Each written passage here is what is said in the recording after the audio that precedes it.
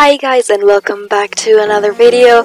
Today I'm going to be showing you how to have unlimited servers on Aternos, because you can normally only have one server. So if you want more, this is the way how to do it.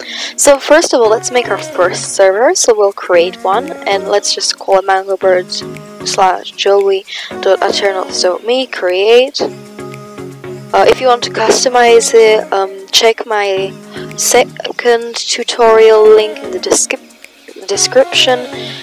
I show how to set up plugins and mods and everything else. So then we go back to our servers and we have one. Now there's no other button where you can create, there's only a delete button. So what we're going to do right now is log out, okay? We're going to log out. And now we're going to sign up, make a different account. And we'll have to remember that our first username was mangobird_joey. So let's make mangobird_joey2. Okay? I agree. And I agree. And let's just make password. And sign up. Now we're going to have to verify using characters. And now we're going to create another server. So let's create server.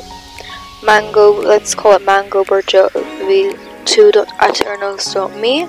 Create. And now we're going to go to access. And now we're going to give it access to mangobird_joey, which was our first one, add. And we're going to just do share access, which means it'll automatically add everything. Save.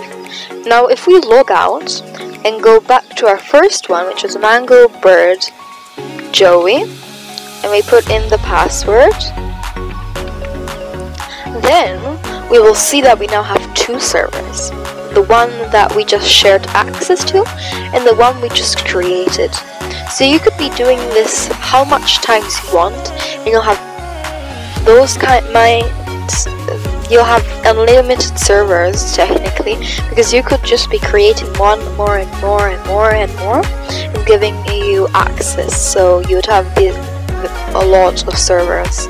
So I hope you appreciate this, and I hope you subscribe and leave a like in the video. I'll see you next time. Goodbye and have a nice day.